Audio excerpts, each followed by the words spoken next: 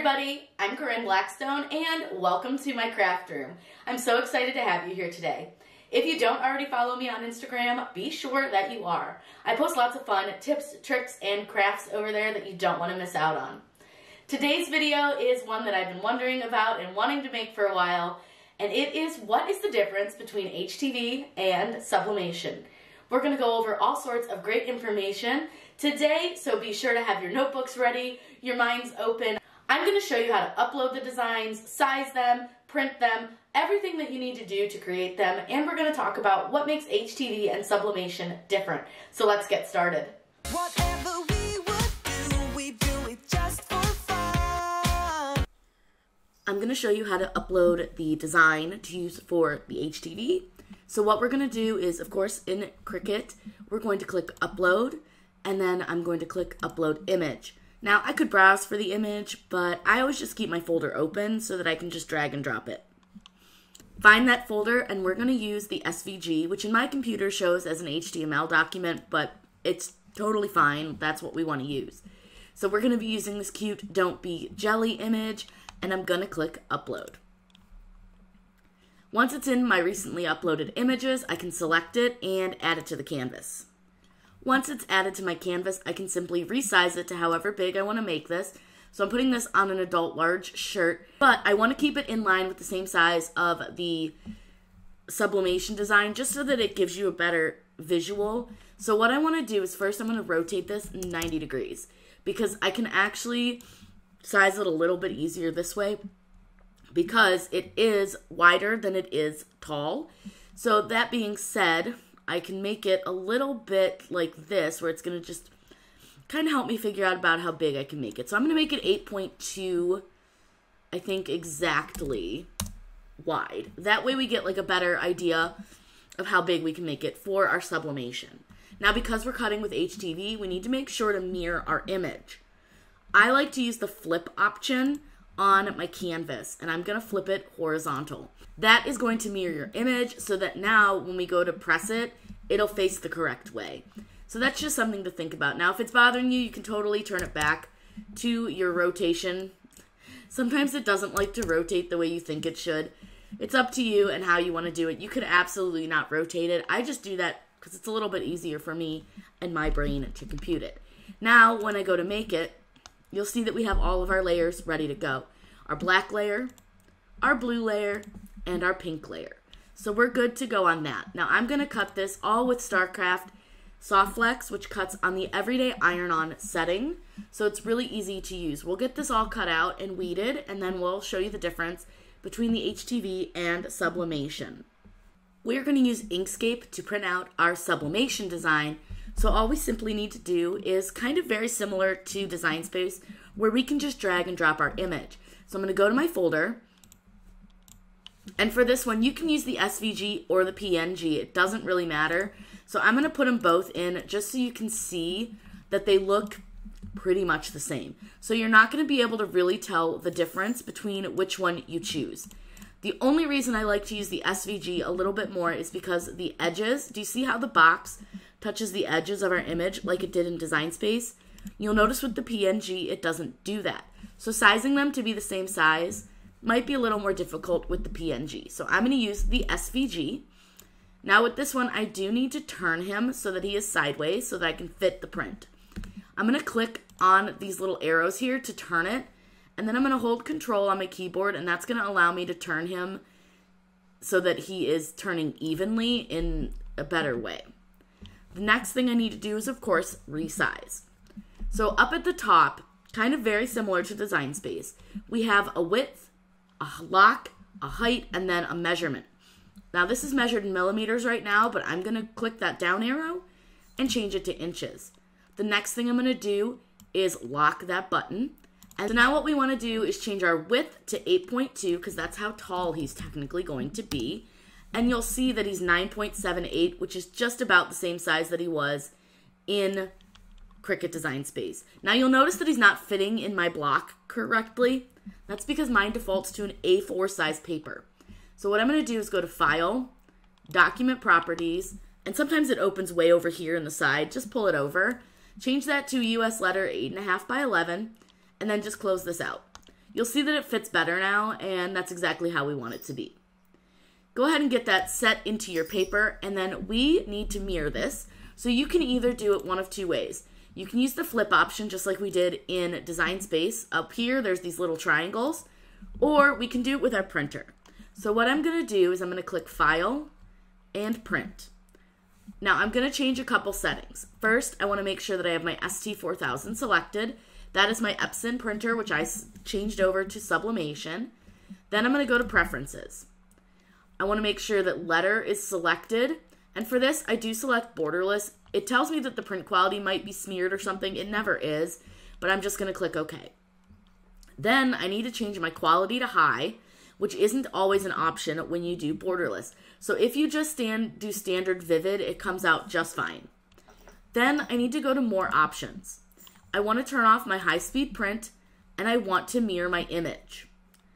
Then I do one more setting, and it seems to help with my colors.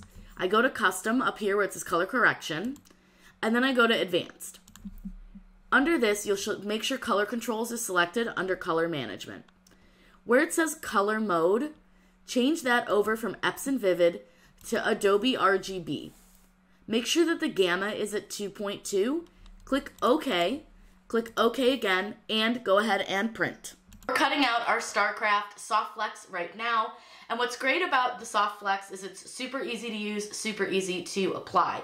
This cuts on the everyday iron-on setting, and you're going to put this one carrier sheet side down onto your machine. I'm going to cut out the 3 separate colors, and then we can get everything weeded, and then I'm going to show you the difference in applying this versus applying sublimation.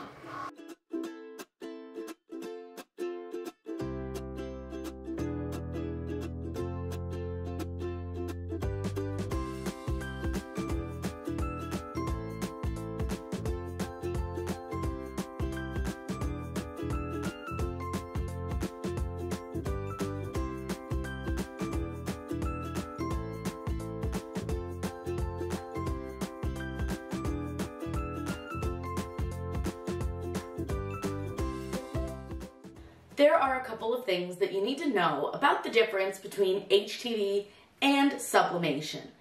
The first thing is what kind of material you can place both of these products on.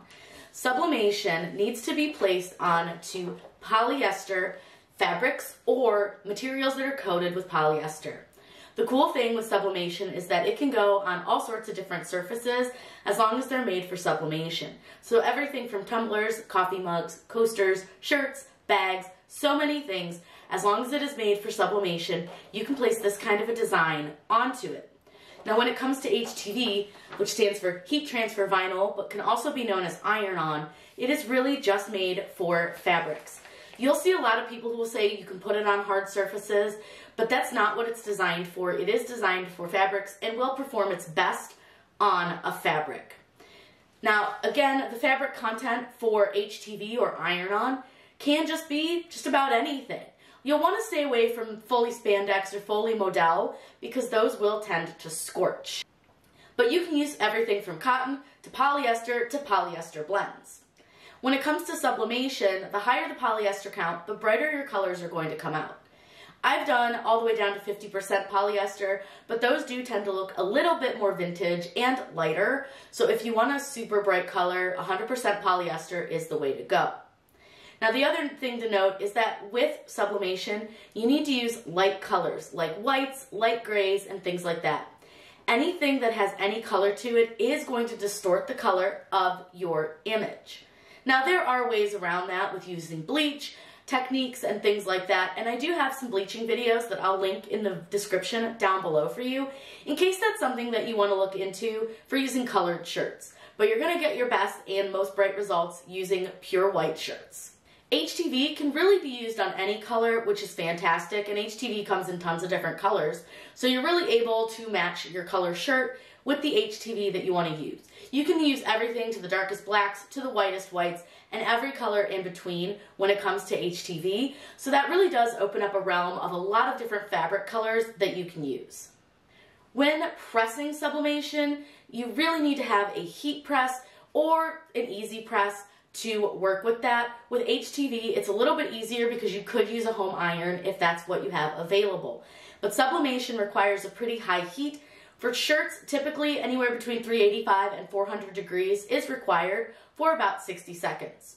Now, if you're doing other projects like tumblers, mugs, other things like that, it is going to have different heat settings, so you're going to want to do your research to figure out exactly what that product requires. And usually the manufacturer of that product will give you that time and temperature for that item so that you get the brightest and best image that you possibly can.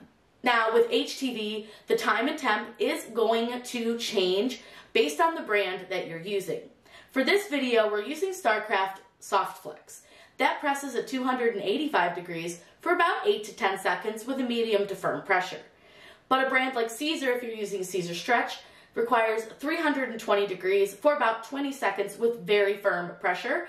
And it just really depends on the manufacturer and who you're using. So you'll want to make sure that you look up that information before you start to press your HTV or your iron-on. It's also really important to note that if you're using a CRICUT Easy Press, the settings that are listed in the app and on their website for the Easy Press are based on CRICUT iron-on temperatures. Those are not going to work for your other brands, so you're going to want to make sure that you're using the branded information and not just the CRICUT. Another thing that makes sublimation a little bit different than HTV is the amount of colors. You can literally use every color under the rainbow, and you'll be able to use those colors, mix them, have shading, lots of great things that you can do because you're not limited to what color is available. With HTV, you're limited to the colors that they create. Now, obviously, there's hundreds and hundreds of options with colors, but you're not going to be able to get the full rainbow spectrum from HTV. So if you wanted a color like this, but just a little bit lighter, unless the HTV exists, you're not going to be able to make that happen. But if you wanted to use a full rainbow, every color under the sun, sublimation is definitely the way to go. Sublimation is also going to offer you a lot more details to your images. So if you have a picture and it's got lots of shading, lots of colors, it's going to be a lot brighter, a lot more colorful by doing a sublimation design. HTV would have to be layered with different colors of HTV to achieve the look, and not only would it probably be fairly thick to layer, but you're not going to get that same shading and definition that you would by using sublimation. Now, cost-wise between the two, I have to say that I think they're pretty much the same because you need to buy a printer, ink, paper, and the blanks to use with this. And then this, you'll need to buy HTV, whatever cutting machine you want, the blanks, and weeding tools and things. So I think they both average out to be pretty close to the same as far as cost-wise. So what I would always recommend is think about really, if you can only choose between the one or the other, think about what you want to make, the colors you want to use, how much work do you want to put in, and that kind of stuff. And also, where are you going to get your designs? Are you somebody who designs your own things, or are you going to buy them from the internet? There's a lot of options, so just kind of do some research and think about what you want to make. Now, as far as time it takes to create these, the sublimation is a lot faster because all you have to do is get your design, size it, print it, press it, and you're done. You don't even have to cut this out, which makes it super simple. Now, with HTV, it's a lot more work because you need to find your design, upload it, size it, cut it, weed it, then you're going to need to press each layer individually for your image. But again, I don't think it's a ton of work, and I think it's worth it if that's what you're into. There's just a lot of different options when it comes to HTV and with sublimation. Now, I bet you're thinking, well, how does sublimation work?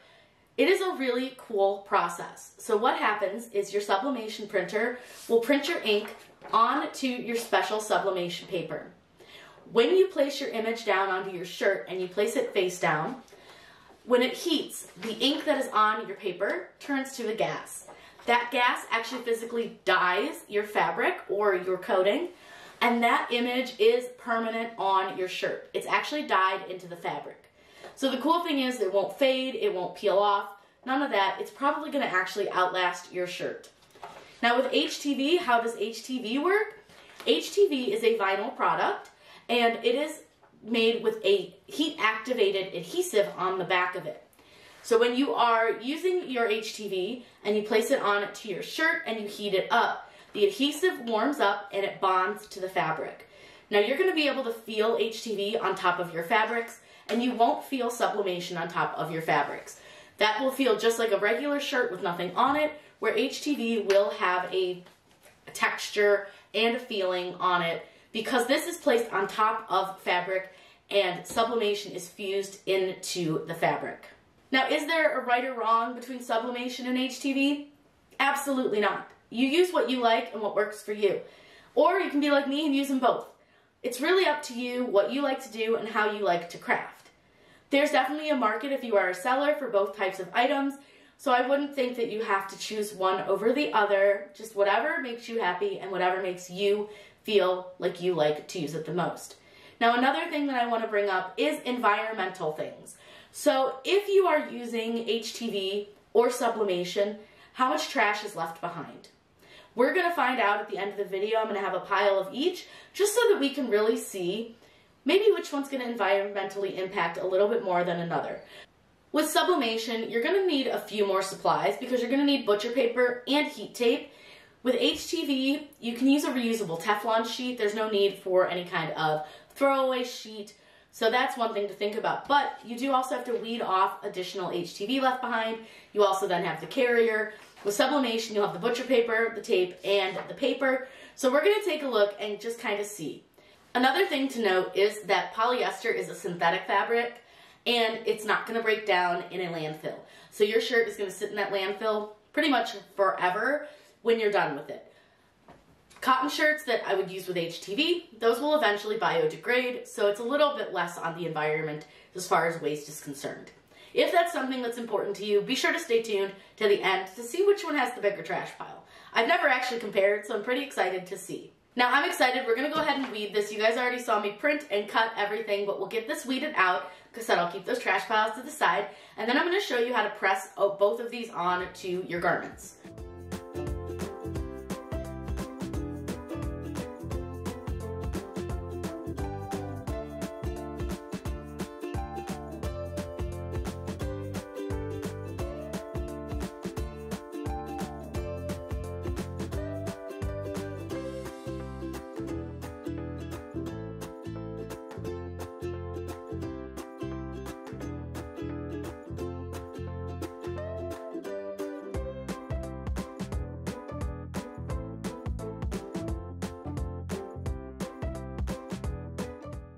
We're using a 100% cotton Hanes brand shirt.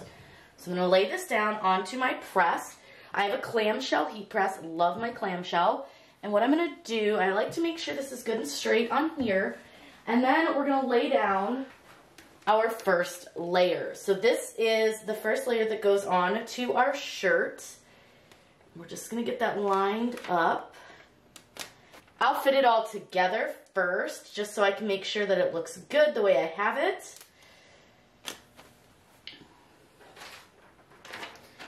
And then the jelly part goes in here. And this way you can kind of get an idea of if it's centered, if it's where you want it to be, all of that, and make sure that it's as straight as you need it to be. I just like to set it all down just to kind of double check it. Then from here, go ahead and peel off the first two layers that we placed down. So we're going to start with our blue layer.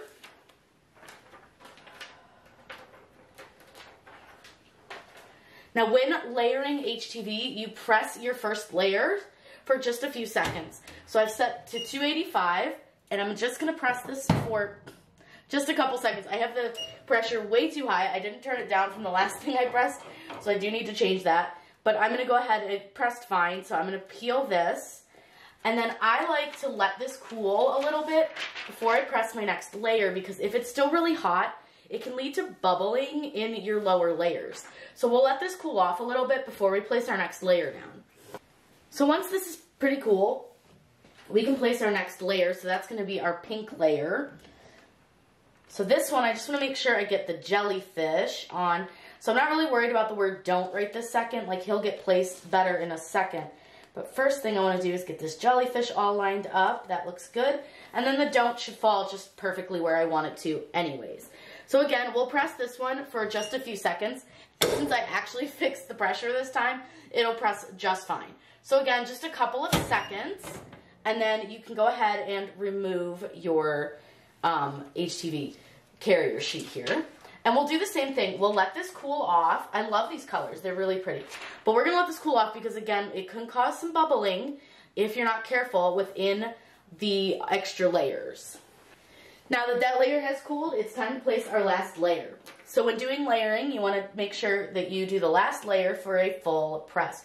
So really, for this part, I'm just going to focus on where his little face is laying because the jelly part does cover part of the bee and part of the little tentacles. So the kind of cool thing is that I can use my sublimation print just to get a good idea of how that's going to line up. It's not exactly the same, but I'm okay with that. So we'll go ahead and press this for that full 8 to 10 seconds. Now I have my heat press set to 12 just so that it doesn't beep. Really bothers my animals when it beeps, so I just try not to let it do its final beep. So I go ahead and just pull it before it beeps. Then again, you just remove that last layer and you're all finished with your HTV. So between allowing this to cool between the layers, doing this HTV took about 7 total minutes. We're gonna see how long it takes to do the sublimation versus how long it took to do the HTV. We're ready to do our sublimation shirts. The first thing that I do is I run a lint roller over where my image is going to be. That just removes any kind of hair that might be on there, just to make sure that it's fully clean. The next thing that you want to do is take a piece of butcher paper and you want to place it inside of your shirt. Typically I would do this over on the table, but just for ease of you guys seeing every step and us having a good time, so that we can see how long it takes, I'm going to do it all on the heat press. So you want to make sure that that butcher paper that's inside of your shirt takes care and covers every part of where your image is going to sit. Now, I will be honest, I don't love the feel of polyester, which is another thing to think about, is if you don't like that feeling, it might not be for you. Then what I'm going to do is take my image, and I want to set it face down onto my shirt. And then you're going to need some heat tape to tape this down. So what I like to do is I will sometimes take my image and fold it in half, just so I can get a better idea of where the center is on my image. And then I get it all set with my shirt. I want to make sure it's about 3 fingers down. That looks pretty good. So we'll go ahead and put some heat tape on. I typically just tape the 4 corners just to make sure that it's held down. Then you want to grab a second piece of butcher paper, place it between your shirt, between your paper and your press. And now we're going to press this for 60 seconds at 400 degrees with a medium pressure. Now that it's beeped, go ahead and lift this off. Now warning, this is pretty hot. So I'm going to show you why you need the butcher paper, and hopefully you guys can see. Do you see the imprint of the image? That is some of the ink coming through from the paper. So it's really important that you have this. So we'll go ahead and we're going to grab our picture and we're going to take off the image from the shirt. So fun. Really, really cute. So this one total took us 3 minutes and 42 seconds. So obviously quite a bit quicker to do this sublimation. So I'm going to go ahead and let these both cool down, and then I'll show you the 2 shirts side by side. I've got both shirts side by side. This is our HTV shirt and this is our sublimation shirt. Now again, you can see obviously there's going to be a color difference because I'm limited to what colors I have on HTV versus what colors I print on my printer. Now trash pile wise, I've got both the trash piles kind of behind the shirts. And I truly feel like you get a little bit more trash with the HTV, as well as I feel like the HTV trash is probably a little less environmentally friendly because it's a lot of plastic, where the sublimation is mostly paper, so that should, in theory, biodegrade pretty easily.